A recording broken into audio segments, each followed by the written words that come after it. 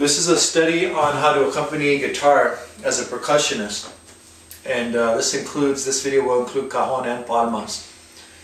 Now your basic function here, as usual, is to make sure you're providing base for the guitarist. So as a cajon player, I can do a lot of things with variations to help boost what he's doing or help match what he's doing, but ultimately the guitarist really needs from me to just have a steady compás with a lot of soniquete. Same thing as a palmero.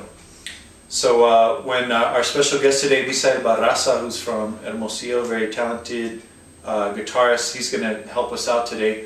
When he comes in, he's going to play a falseta that's been made famous by Moraito, a guitarist from Jerez.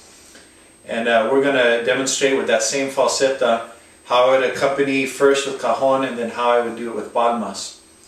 Now he's going to lay down basic compás first so you can hear what Tangos compás sounds like, just the chords, and then he's going to transition into what is called a falseta. It'll be like a musical variation. So he'll get away from just playing compás and he'll be playing a falseta. Now in this particular study, we're going to incorporate three of the tools that we've learned so far in the Tangos study, which is basic compás and fours. We all know that one. Variation on that one, which is just that little snare sound at the end.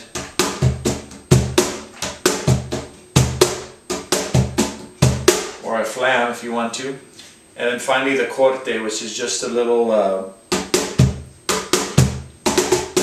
if you'll recall.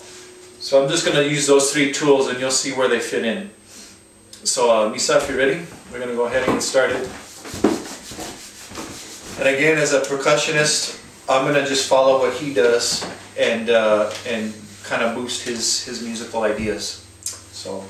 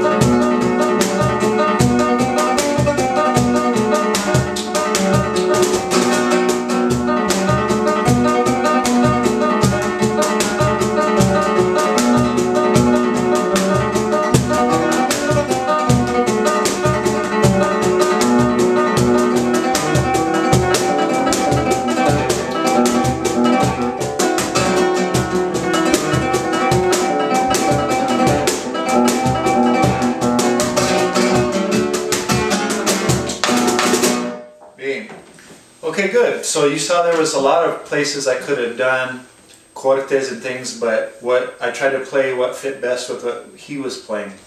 So now we're going to do the same falseta, but I'm just going to do palmas now. All you really have to worry about when you're doing palmas for a guitarist, especially if it's just you and the guitarist, is just to hold base, have a nice swing, and when they cut, you cut with them. So this is not going to be any particular variation that we've learned. It's just going to be straightforward compás. Okay? So same thing again.